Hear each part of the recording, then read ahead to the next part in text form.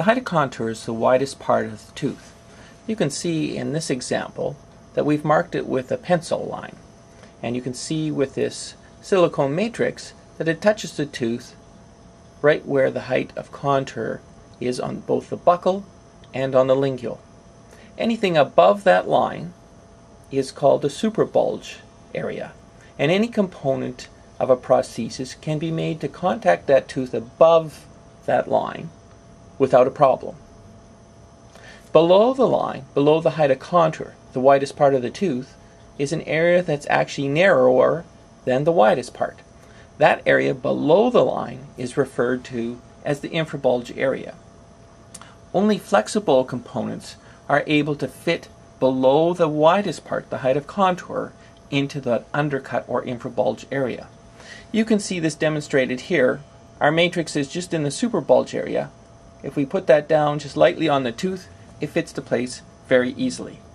Here's a different case where we've made the matrix so that it fits below the height of contour, and it goes into the part of the tooth that's narrower than the height of contour, and you can see that without us pushing on the matrix, it can't get over or past that widest part of the tooth, the height of contour. We actually have to physically push that down in order for it to seat. This is really important for prostheses such as a crown or a partial denture that have components that fit below the height of contour or into the undercut. They have to be flexible. A crown isn't flexible, so you can't have an undercut when you make a crown. For a partial denture, the only part that's flexible is the retentive arm, and only the terminal third, or the tip of the clasp, is actually flexible. So anything else on the RPD, if it is rigid, has to be above the height of contour. If you take a vertical object, like this analyzing rod, and you place it against the tooth, it will only touch the tooth in the widest area. It will not go into the undercut. It can only get as close to the widest portion of the tooth. That's the height of contour.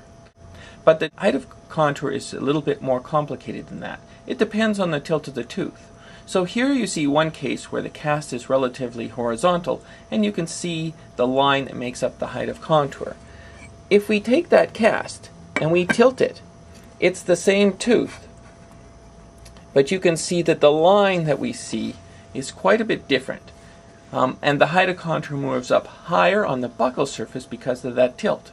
So where the height of contour is actually drawn and where that widest part of the tooth is depends on the tilt.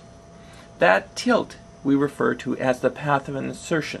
And every prosthesis, a crown or a removable partial denture, has a path of insertion. Here's a die made of a crown preparation. It's made so that there are no undercuts at all. And if we take a matrix that fits that, we can seat that down very easily, as long as it goes along the proper path of insertion. Here you can see if we try and come at a different angle, it doesn't actually fit onto the tooth, even though there's no undercuts if we come straight down. But the path of insertion won't allow us to actually insert. So when we design a removable partial denture, we design it with a single path of insertion. That means it will only go into place in one direction, and it will only come out of place in one direction. It makes it easy for us to equalize retention on the different abutment teeth.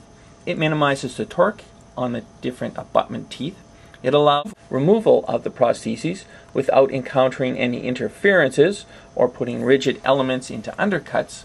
It directs forces along the long axis of the teeth, and it allows us to prepare some guide planes, some flat surfaces on the teeth, so that we have a path of insertion that allows us to get some frictional retention and help resist the displacement of the partial denture from the arch.